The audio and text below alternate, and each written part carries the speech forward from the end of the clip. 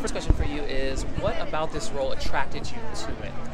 I loved the whole idea of, this young woman kind of needing to go on this journey or this adventure to kind of find out who she is and step into her true self.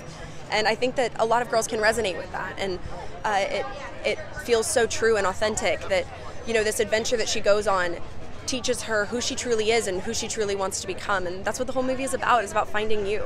Absolutely. How important, obviously being here in Franklin, Tennessee, where you were raised around here, how important is this night for you?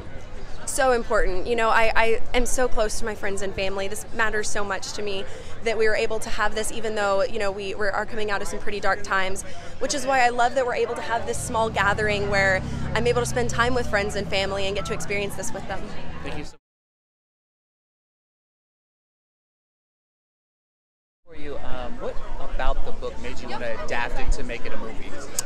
Yeah, it was just an interesting book that combined so many different things. When you had this music element and this travel element, discovering a new country by going abroad, which I was really intrigued by, and then these other streams as well, these young and old characters, and mixing it up, and these really interesting mentor characters, and the fact that a lot of the characters start differently than where they end. And I was excited to do something where you see so many characters change and progress.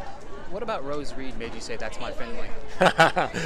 Well, she and I both had just had many conversations about her love for travel, and that was a big factor. She's really good at the violin, and also she's got this great inner confidence that I think could give her the basis for a character that would not be impressed by a giant movie star. So that was definitely a big part of it.